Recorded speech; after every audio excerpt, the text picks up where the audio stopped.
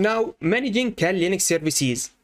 As you can see, Kali Linux is a specialized Linux distribution aimed at security professionals, and it contains several non-standard features. Okay, now the first thing, let's start with the SSH service, or the secure shell. Now, it is most commonly used to remote access computer using a secure encrypted protocol. Okay, now in that case, we will use command called systemctl.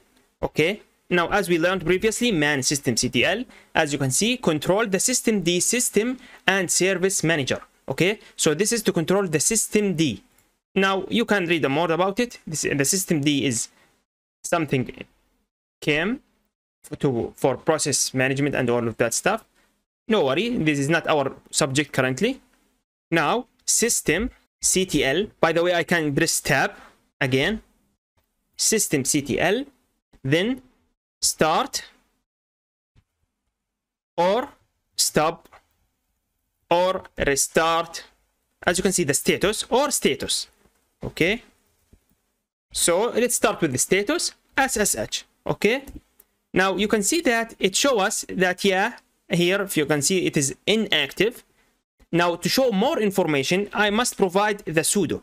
Now instead of typing the same command or the up arrow button, no, I can do sudo shift1 or the exclamation mark. So this will provide the previous command, which is system status SSH, and before it is sudo. So sudo systemctl status SSH. So if I press enter, you can see that, yeah, it shows us this is the command. Now press again enter, and of course it will need the password because this is a sudo command, and yeah, it showed us. Now yeah, it shows us it is inactive. Now if I type the same command, okay, systemctl, not without sudo, I mean, let's start the SSH. You can see that if I press that, it will ask us for authentication or the password for this to be done. So in that case, which is using the sudo. So sudo systemctl start SSH. Here you can see that, yeah, now it is worked. How to check that? Systemctl status SSH. Yeah, you can see that here it is active, and 7 seconds ago. Now you can see by default here we have the vendor present, okay, and we have the disabled thing here. Okay, now this means the disabled here, the vendor, which means that by default when it comes or when it is downloaded by default, it will be disabled. Now what does disabled mean? It means that it will not work or it will not run on the startup, on the boot up. Okay, so if I restart this Kali Linux machine, this SSH will not work by default. Okay, now here disabled, this is the first disabled. Okay, this is the vendor preset. Here the disabled, which means the not the default behavior, the actual behavior, which is will it run on boot up or it will not. This is what is. So by default it is disabled, and it is disabled, so I must enable it. So when I restart Kali Linux, the SSH will run on boot up. So enable like that and press enter. You can see that, yeah, it is enabled. It will start creating symlinks. In Windows it is the shortcut, which means shortcut. Don't worry, we will talk about the symbolic links and hard links, soft links, all of that stuff. Now if I type status this time, you can see that this time it is enabled. By the way, the vendor preset, this is still disabled, and this cannot be changed, by the way, because this is how it comes from the factory, just like that. Okay, so the guys who created this SSH tool, by default they say make it disabled for more security and stuff like that. All right, but we enable it because we want it to be run over and over anyway. Now again, this is not for a blue team, this is for red team. Okay, so to be honest, we don't care. Yeah, because this is not the system we are protecting or hardening. This is our system to have attack on the systems. Okay, so this Kali Linux to attack systems, of course, not in a malicious way, I mean in a red team tactics. Okay, but we need to understand how the bad guys think and work. Okay, now how to make sure the SSH is enabled. Now you know that the SSH by default is using the port 22, okay, the default port. So I have netstat-ntlp, okay.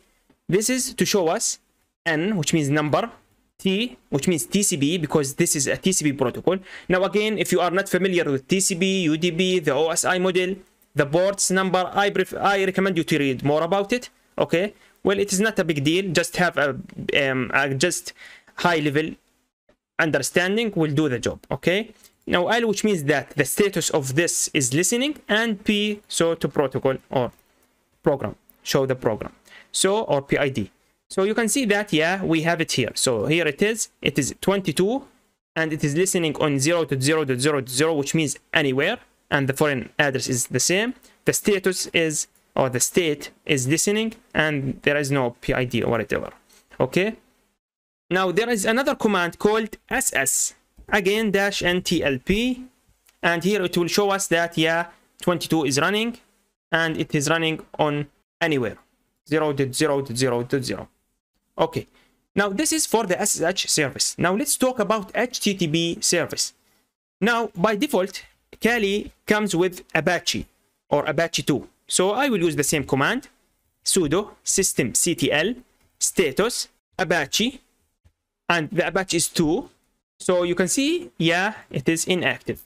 Now how to do such a thing, how to enable it and to start it? As we learned previously, first we need to put start like this, then enable, okay, like this. Now there is a shortcut for this actually, which is sudo systemctl enable, yeah, as we learned, but put the flag -- now, which means it will enable it on startup, and the same time it will start it. So you can see that, yeah, it has been enabled, and it should be started. How to check that? Yes, you are correct. We will use the status command. So here it is. It is active and running this time. Okay. Now, by the way, if you didn't provide the sudo, it will not show all the information. So you can see that here. I already provided the sudo, so it shows us all everything here, as you can see. Now, if I provided that without, I provided the command without sudo, you can see that it will show less information, as you can see. So up here, it shows us this group, C group thing, and it shows us this, as you can see. The Apache HTTP, whatever. But here, it shows us the C group without putting more information. Or some consider it a critical information. Yeah, actually, sometimes it is a critical. Okay. Now, how to see what port it is running on? By default, it is the 80. So, again, let's run ss-ntlp. And you can see that, yeah, it is running on port 80. So this is what we need and what we want. All right. Okay. So far, so good. Thanks for watching. Now I will provide more exercises on this. Kindly to solve them. And if you have any question, let me know.